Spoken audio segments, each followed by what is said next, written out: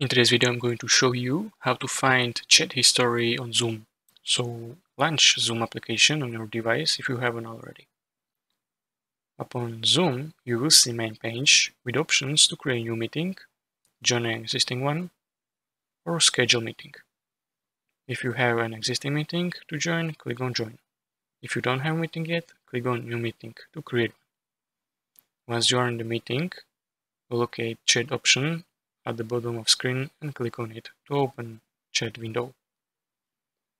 Type your message in chat window. For example, you can type message like hello, and then to save chat history, click on three dots.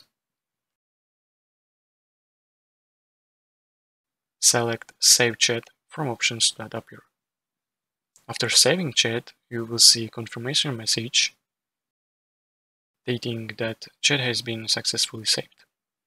Click on Show in Folder to access folder where chat is saved. Now you have successfully saved chat history in your folder.